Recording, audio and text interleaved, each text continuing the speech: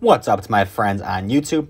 Today I'm going to be showing you how to send a text message through the Reminders app on iPhone. Now this is a great feature in my opinion in the Reminders app where you could set a reminder and also enable it to remind another person through iMessage when that event pops up. So let's say you pop an event for 7 p.m. on Tuesday and you could add your friend to the event so that you will both get the notification at the same time for the event and you won't be able to forget it. It's also good if you have like a kid's baseball game or practice or something and you just want everybody in the family to be reminded that's where you're at. This is a great way to do it through the Reminders app.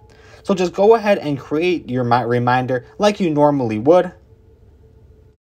I'm just going to put something random here for the purpose of this video. I guess we're going golfing today in the Reminders app. And then go ahead and click the button Details, the third option down from the top.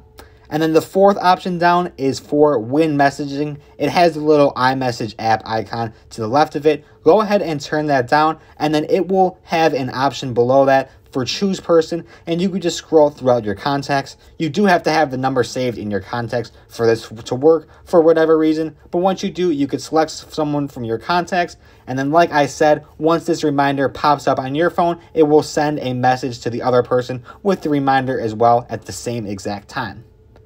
That's pretty much all there is to it though. If you did find this helpful today, leave a like and subscribe. Thank you for watching, and I will see you in the next video.